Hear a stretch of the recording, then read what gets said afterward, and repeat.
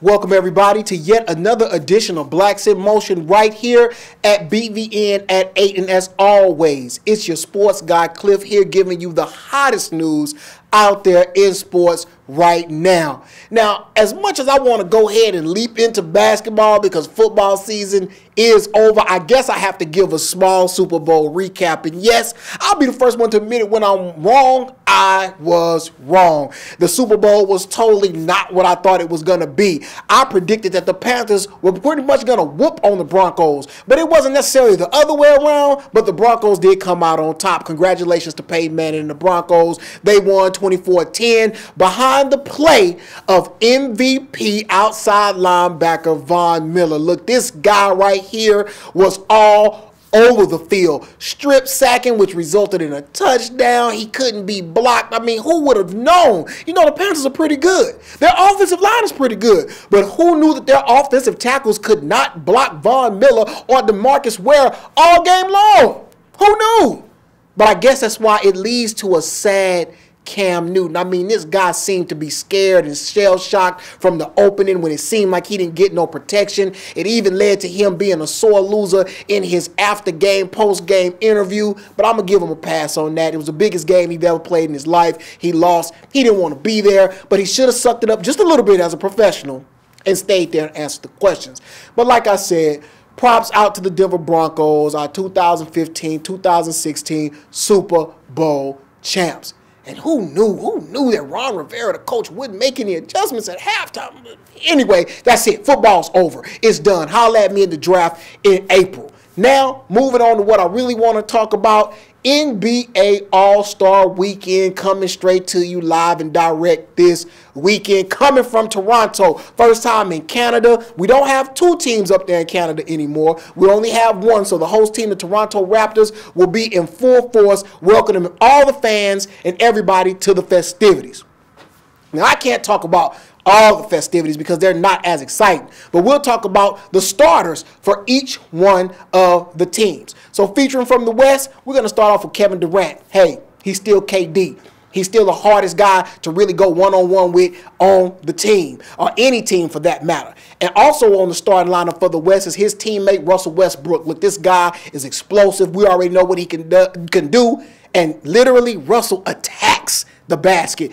One of the reasons why he's probably an all-star this year. Moving on to one of my team members, or should I say the San Antonio Spurs, is Kawhi Leonard to his first all-star selection. The Claw will be there because of his two-way game that he's developed over time. Real excited about seeing him in his first all-star action.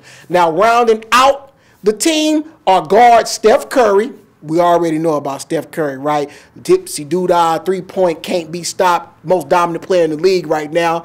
And Kobe Bryant. That's right, the fans voted him in to what will be his final All-Star game, and he will start on the roster. But I'm going to touch on Kobe just a little bit later.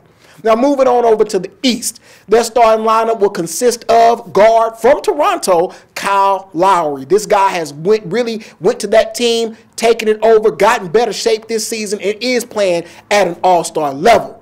Also on the team is Indiana Pacer Paul George. We saw his horrific injury a little bit over a year ago with Team USA. Now he's back, kind of back to his old ways, and look for him to star on the roster. Also, an oldie but goodie, Dwayne Wade. That's right, he's still putting heat on boys down there in Miami, as you still see him doing a few crossovers, dunking, and knocking the dust off of some of those old bones, and look for the Miami Heat to actually be a really good team late in the season. Again, another story for another time. Coming on down, Carmelo Anthony. I mean, we really can't get enough Carmelo, right? He's still one of the most prolific scorers in the game. He's on the Knicks right now, still doing his thing, but look for him to go ahead and make this All-Star game special as always. And last but not least, we have King James. I mean, is it really All-Star Weekend without LeBron James? How can you not include him? He's still LeBron doing what he does, has the Cavs out there in front in the East. Look for those guys to make a deep playoff run. But those two matchups, and not a lot of traditional centers. You don't see no traditional big men in these lineups. So that's something a little bit new. The All-Star game going small like a lot of teams are doing. So it should spell for a lot of up and down action, a lot of dunks, a lot of tricks, and things of that nature. What other thing I want to talk about, something else that everybody tunes into, is the three-point contest. Defending champion Steph Curry will be there representing the Splash Brothers, but he won't be alone.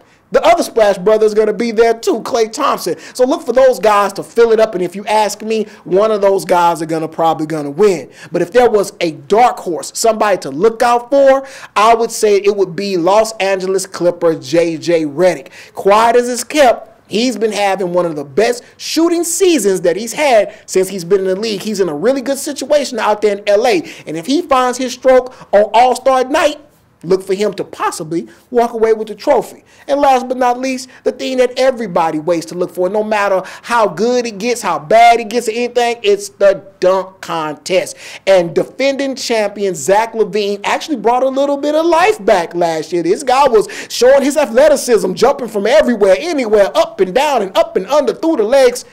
Yeah, Zach LaVine, he might be light-skinned, but he's doing his thing when it comes to the rim. Now, if there was somebody who can possibly take the title from him, believe it or not, it'll be big man from the Detroit Pistons, Andre Drummond. Now, look, Andre Drummond's almost 7 feet tall, and people usually don't like to see big men dunk, but this guy is very creative and very instinctive around the basket. Look for him to do some creative things and possibly make it a great competition right there in the slam dunk contest. I can't wait. I'll be tuning in. Now, last but not least, like I said, I want to touch on before we get out of here is one Kobe Bean Bryant. This is his farewell tour in the NBA. This is his last All-Star game. Look, I've never been a Kobe fan. I've never been a Laker fan. But one thing I've never been as well is a Kobe hater. I recognize the man's greatness. He has been nothing but great for the NBA, and all his accolades on the court show just how good of a player that he is. If it wasn't for Michael Jordan, we're talking about the best shooting guard ever to play the game. I'll be willing to say that right now. So my hats off goes to Kobe Bryant. Farewell tour. Amen. It's been great. A lot of great rivalry with the Spurs. We usually came out on the short end of the stick, so I was mad. But hey, Kobe, it's been an illustrious career. Wish nothing but the best for you. Now, hey, maybe you think that the Super Bowl should have turned out the other way. Maybe you don't think that you're going to watch anything from the NBA All-Star Weekend. I would call you foolish, but either way, I want to hear back from you. Let me know what you think. Always contact me, cliff@blackvideonews.com. Go ahead and like this video. And before you log off, always love us and stay logged on right here at Blacks in Motion.